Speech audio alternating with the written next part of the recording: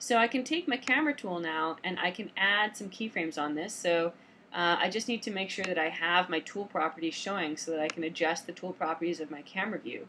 So now that I have the tool properties and my camera tool selected, I can add a keyframe at the first frame or at the beginning of the panel.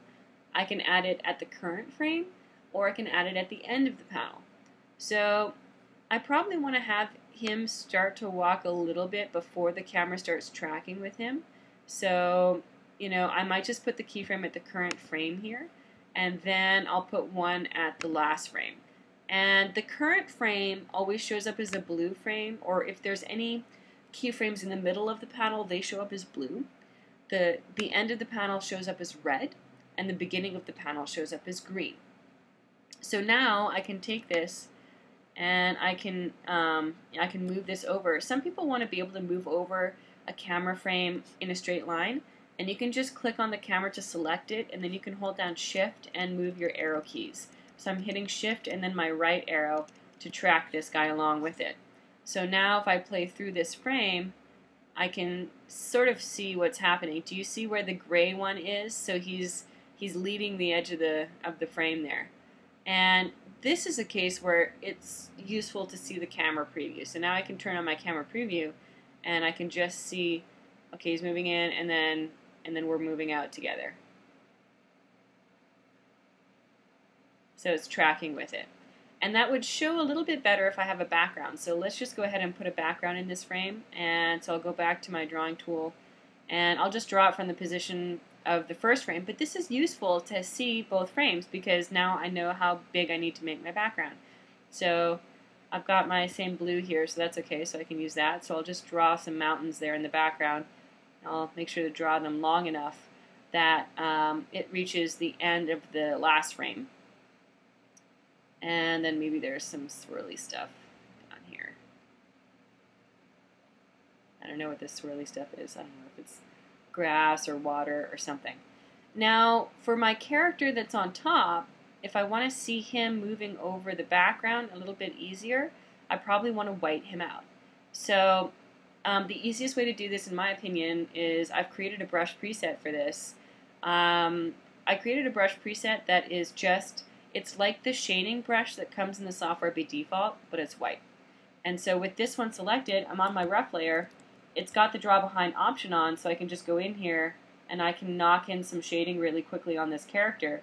And the reason that I want to do this is just so that it blocks him out so that you don't see the background through the character as he's walking through the scene. So I'll just knock that in there. And you can also make sure that all your lines are closed, and then you can use your paint bucket. But I just know that my lines aren't closed. So that's why I like to just go in there and do it dirty and messy, because this is storyboarding. I don't need to do it nice and clean. So now I play through this panel. I see him moving and the background moving behind it. So I think I should probably cut off for here because I've done a lot already this week. We talked about camera moves, animating the position of the character. We talked about brush presets a little bit last week, I guess. And so, putting all of these things together is where you can start to get an animatic going.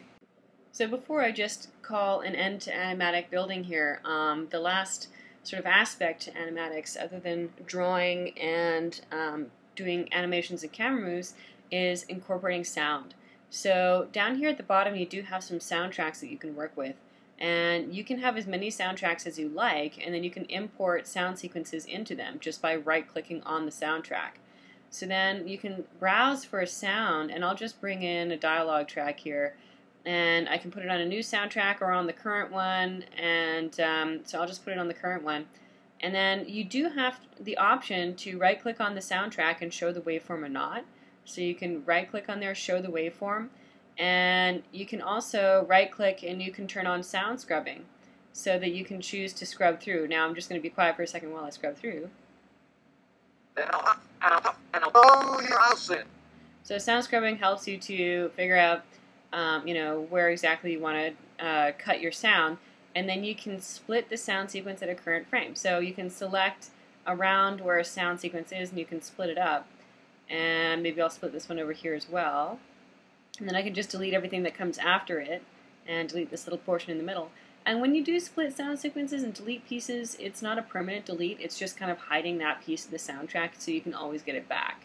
And then from here, you can just reposition the sound where you want it to be in your scene. And you can even create multiple soundtracks. So, you know, if you want to have a new soundtrack, you can right-click at the bottom and have a new soundtrack.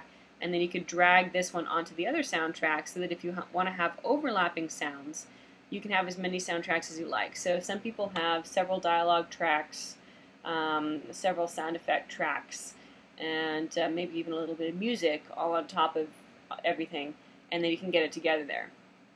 And then in order to do, oops, let me turn that sound scrubbing back off again.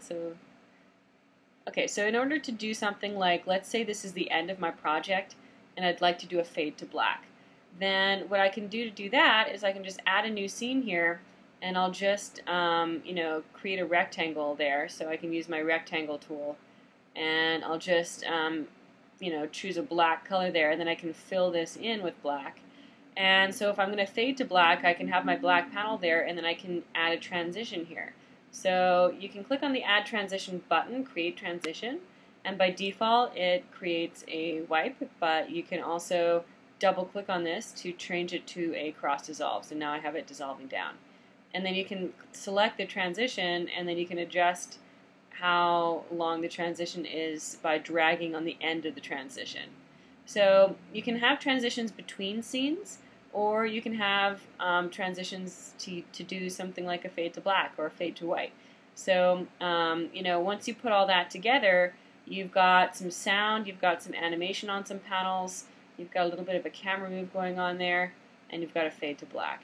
And so next week I'll show you guys an example of a real project that was done by a studio, and then I'll show you how to do the export options and how that adds to the pipeline to give you the added value of Storyboard Pro. See you next week.